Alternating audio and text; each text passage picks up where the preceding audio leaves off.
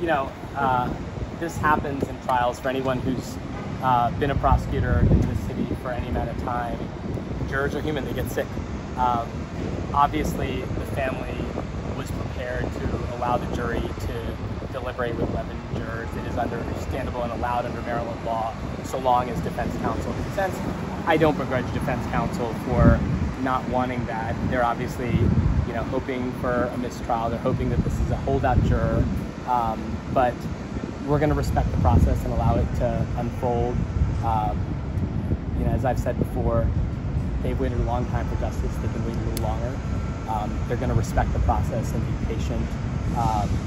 The defense counsel's decision to object, you can't begrudge them. They're fighting for their client as hard as they can, and you know, they're hoping that this is a holdout juror and might, you know, hold out a little bit longer.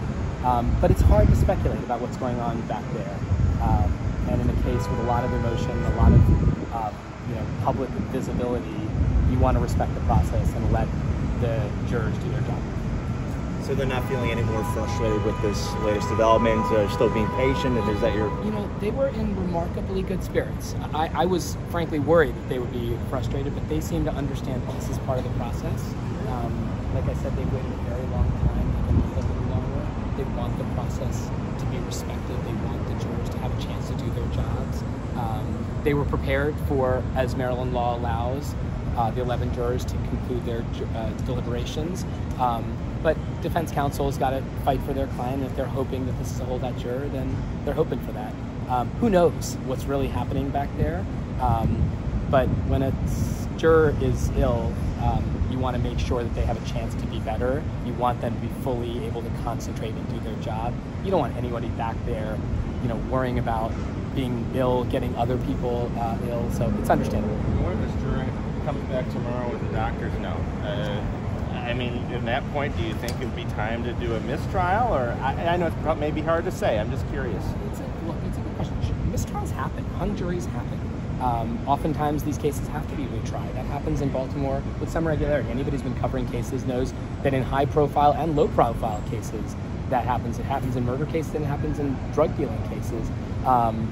But that is an important decision that the judge will have to make about the appropriate time for that. I think it's a little premature. It's a murder case. There are murder cases that have 4 or 5 days of deliberations. These are important cases. We want the jury to get it right. And the family wants to respect the process to make sure that the jury gets it right. Could it be a benefit, too, to allow whoever's possibly on the fence to make a decision? I mean, this could be a blessing in disguise for the family, maybe? You know, it's like... it's a little bit of a fool's errand for us on the sideline, particularly a former prosecutor, to speculate about what's going on in the particular minds of particular jurors. These cases are important. The jurors are taking them seriously. That kind of conversation behind closed doors is something that we have to respect. If Juror 5 doesn't recover by tomorrow, is it a possibility that they could go forward with just 11 jurors? Look, under Maryland law, it is permissible, but I believe it requires the consent of all parties, and I can understand why defense counsel might be holding out hope that a mistrial is the best they can get here. This is hard to explain, but the defense had said that they requested a mistrial today, and then they came out here and they said they only requested the mistrial because they thought the prosecution was going to ask for a mistrial, so they asked for it first, thinking that the judge would deny it for them, but not the prosecution. What do you make of that explanation? I mean, look, you saw it during the course of the trial. Defense tactics are a time-honored tradition where they throw everything up against the wall. They're not bound by the same rules of professional elevation that a prosecutor sometimes is, and so, you know, just like the defense saying, oh, he wasn't there, but if he was there, it was self-defense, there's always tactics and gamesmanship involved in their work. They're doing their job. I mean, their job is to throw up against the wall everything they can in good faith, and a jury's job is to see through it, and we're hopeful that the jury is doing its job, and we're going to respect that process. Do you think the prosecutors have proof beyond reasonable doubt that he's guilty of first-degree murder? I mean, the grand jury agreed, the prosecutors agreed. I think that when you've got video evidence from multiple perspectives showing the defendant, who's been multiple times identified,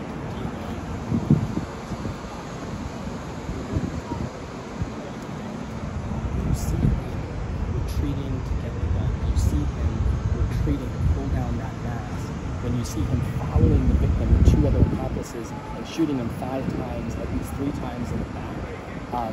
That's not fear, that's first-degree murder. And you don't always get video evidence of the murder. You don't get to see the defendant follow the victim. You don't get to see the defendant retreat to pull down that mask. You don't get to see the victim defenseless, struck by a rock, being shot 5 times, 3 times in the back. You know, if it wasn't for that video, if it wasn't for the cooperation of the citizens, it would be a he said, she said case, and those cases are very difficult. One person can claim it was self-defense, but when you see the person following the victim, when you see the defendant pulling down that mask, and you see him stepping away to get the gun, that doesn't look like self-defense anymore. I remind all of you that this young man was out there squeegeeing, no question, just like many others were. But he didn't have a mask on except for about 90 seconds.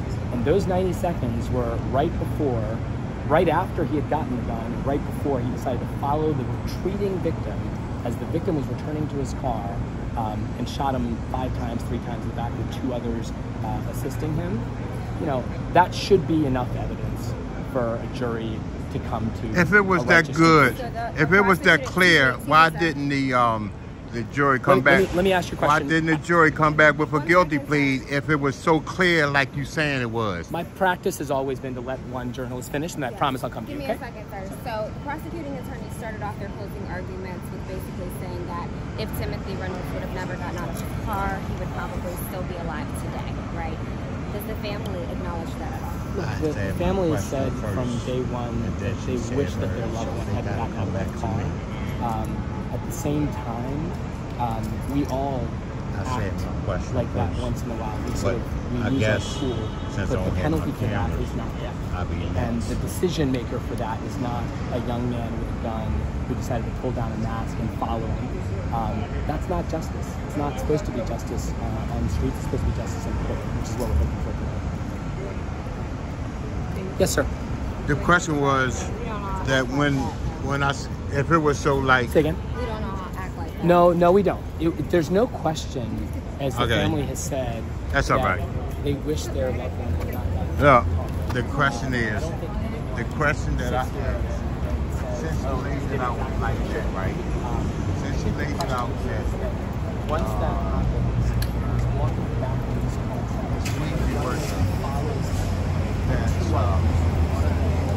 Since she lays out the squeezy worker and all that, and all that, why did they come back and say, yo, here's the plate out? Why is it taking so many days?